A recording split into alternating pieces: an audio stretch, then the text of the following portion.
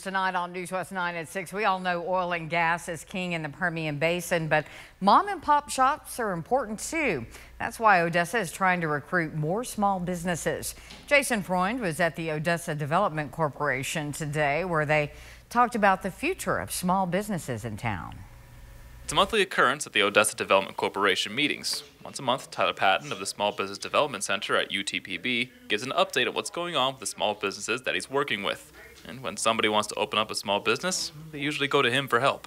Those services include helping people prepare to get funded. In other words, going before a bank. Most companies will need business plans. We help them with that.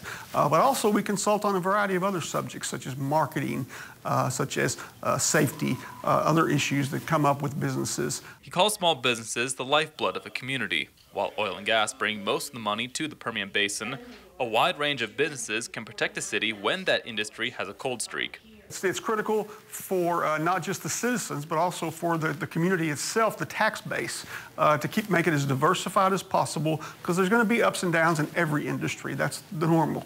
So you want those ups and downs to offset each other, at least somewhat. It's not all about the money, though. Some of these mom and pop shops end up as major players in the local community. These small business owners not only provide jobs, they provide people going out and supporting other businesses, but they tend to be the people who are most involved in the community.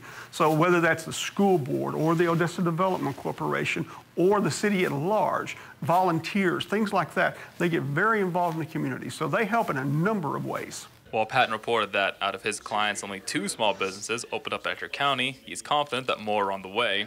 He even gave a sneak peek into who wants to make Odessa their new home. Right now we're having lots of daycares that are coming to us, because daycare is something there's a shortage of that throughout the state of Texas, in particular in the Permian Basin.